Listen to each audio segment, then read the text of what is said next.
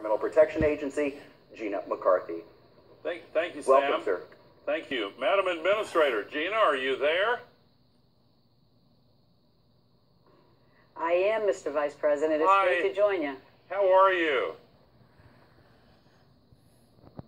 Thank you so much. Thank you. How about yourself? You've been busy. Yeah, we've been busy, and I'm very grateful to you for joining us in 24 Hours of Reality. And I am a huge fan of your work at the EPA. I think you've done a spectacular job. I know I'm laying it on a little bit thick, but I've seen a lot of EPA administrators, and I really have a refined taste. I think you have done a spectacular job.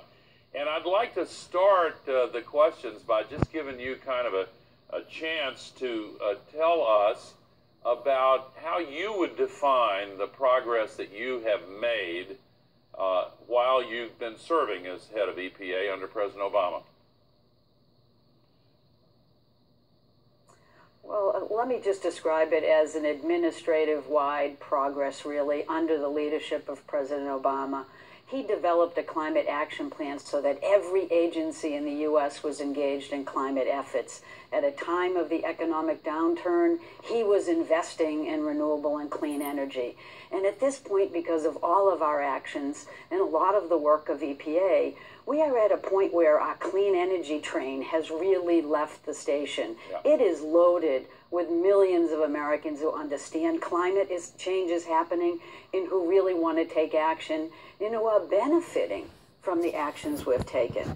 So I could describe some of those, but it ranges from everything to creating incentives and standards for vehicles that can go farther on a tank of gas and significantly reduce their greenhouse gases, with standards all the way out to 2025, to tackling methane in the oil and gas sector, to our premier really effort, which is our Clean Power Plan. That's already following this energy shift and not going to let that energy shift go backwards, because we're really demanding significant reductions out to 2030. That's really going to spark innovation and continue this drive moving forward.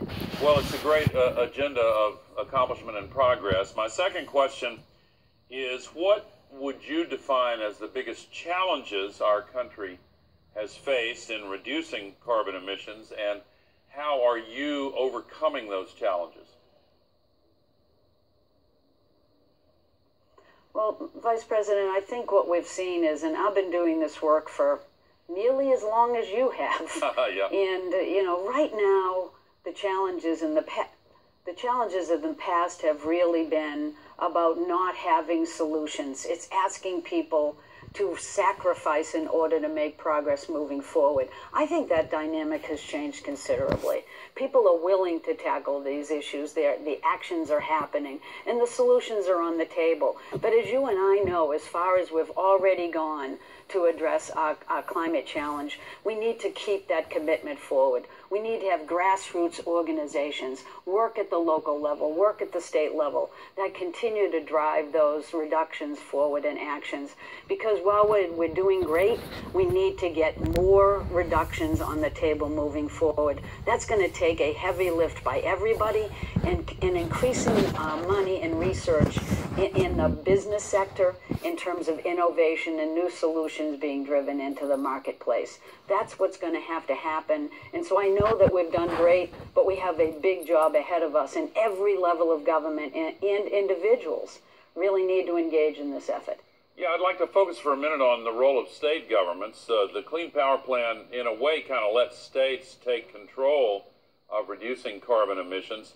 What was your strategy in developing a state-by-state approach, and how did the EPA work with states and the other stakeholders to help states achieve those goals?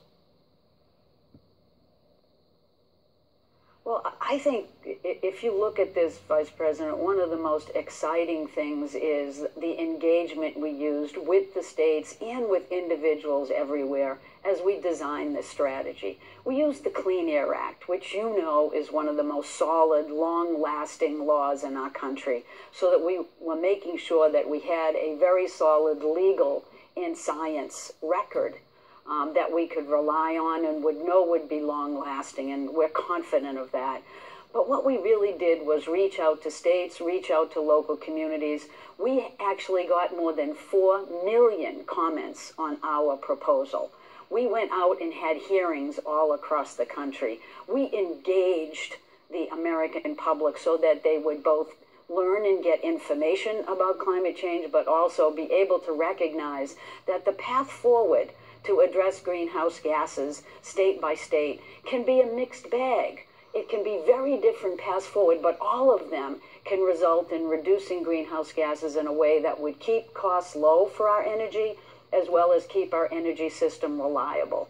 And it's been very exciting to see states beginning to shift and get renewable energy portfolio standards, to get energy efficiency standards, to invest in renewables even when they're not acknowledging fully